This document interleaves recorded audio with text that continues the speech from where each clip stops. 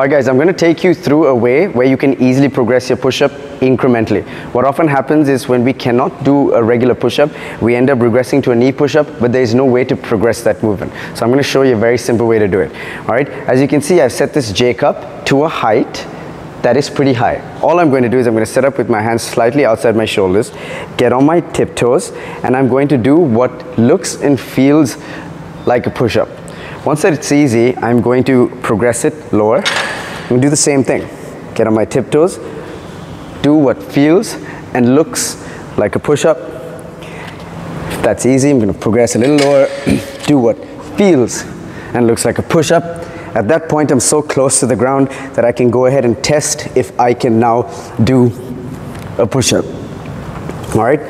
Now, a good recommendation would be around 3 sets of 10 to 15 reps before progressing.